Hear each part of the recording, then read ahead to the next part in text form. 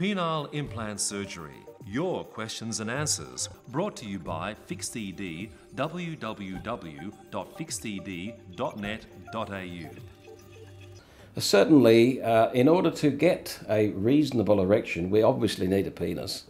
We need a blood supply to the penis, and also we need a nerve supply. And I have to be a little bit detailed here and explain that the nerve supply we're talking about are not the pleasure nerves, but amazingly the nerves that supply the blood vessels in our penises in order to tell the blood supply to open up and, in a sense, hydraulically force blood into the penis in order to give it satisfactory rigidity and durability. So once again, coming back to where we started, vascular disease is the issue. Now, amazingly, diabetes can bring forward vascular disease far more quickly than one would like. In fact, 50% of men at around about 65 to 70 do have some form of erectile dysfunction. And with diabetics, especially insulin-dependent diabetics, round about 50, almost all of those poor men are impotent.